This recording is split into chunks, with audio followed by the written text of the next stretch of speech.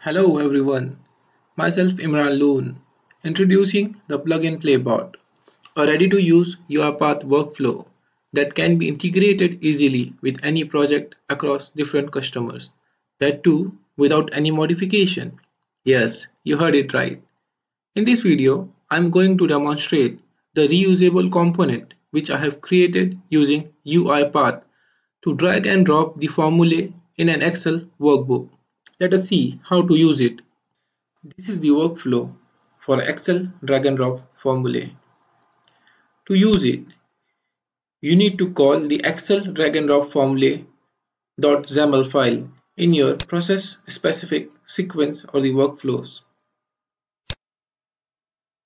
Click on import arguments. There are three arguments over here. The first argument asks you to enter the name of the column on which you need to perform the drag and drop. Argument 2 asks you to enter the name of the sheet of the Excel workbook. Argument 3 asks you to enter the name of the Excel workbook. Before I run this sequence, let me show you the input file which I am referring over here. I have saved the input file in my project repository inside the input folder. So here you can see there is an Excel workbook called as sample.xlsx. There are two columns, number 1 and number 2. It has around 500 rows. On column F, I am performing addition operation.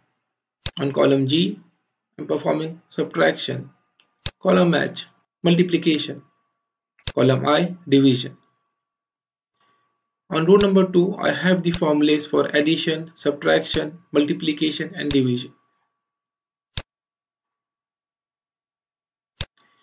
Since I need to perform drag and drop on 4 different columns, so I need to use these workflows 4 times. Each time with a different column name. The second time I am using column G, third time I am using column H, and the fourth time I am using column I. Let us run it.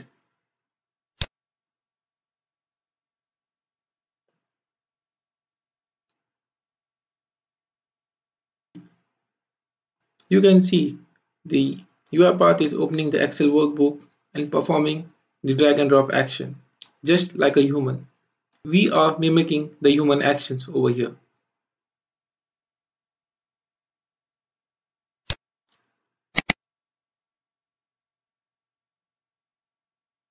Here you may see all the rows are updated with the accurate results. As I told earlier, there are around 500 rows. And all the rows are updated successfully.